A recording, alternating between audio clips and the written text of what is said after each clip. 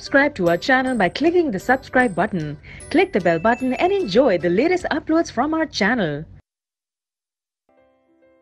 Question 2. Why are manures and fertilizers used in fields? Fields में हम manures और fertilizers को क्यों use करते हैं? So manures and fertilizers are used in fields for enrichment of the soil. Soil को enrich करने के लिए, उसकी betterment के लिए use करते हैं.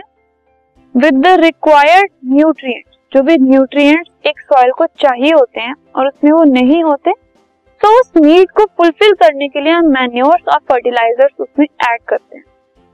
Manure helps to enrich the soil with organic matter and nutrients to improve the fertility and structure of soil. Soil का स्ट्रक्चर, टेक्सचर, फर्टिलिटी सब कुछ इंक्रीज करने के लिए, इंप्रूव करने के लिए जो मैन्योर है वो ऐड की जाती है. वो उसको ऑर्गेनिक मैटर प्रोवाइड करती है, साथ में न्यूट्रिएंट्स प्रोवाइड करती है. और जो फर्टिलाइजर्स हैं, दे ensure a healthy growth and development in plants. Healthy growth और जो डेवलपमेंट है उसके लिए फर्टिलाइजर्स रिस्पॉन्सिबल होते हैं. They are a good source of nitrogen, phosphorus and potassium.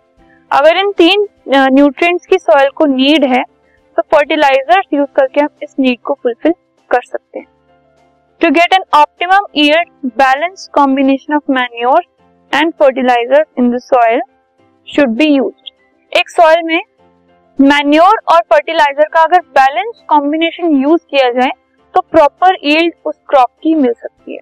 तो manure and fertilisers all together जो सॉइल है उसकी फर्टिलिटी इंक्रीज करते हैं, प्रॉपर न्यूट्रिएंट्स देते हैं, ग्रोथ एंड डेवलपमेंट के लिए काम आते हैं, और जो सॉइल है उसका टेक्सचर, स्ट्रक्चर, ये सब कुछ अच्छा करते हैं अगर प्रॉपर तरीके से उनको इनकॉर्पोरेट किया गया है सॉइल.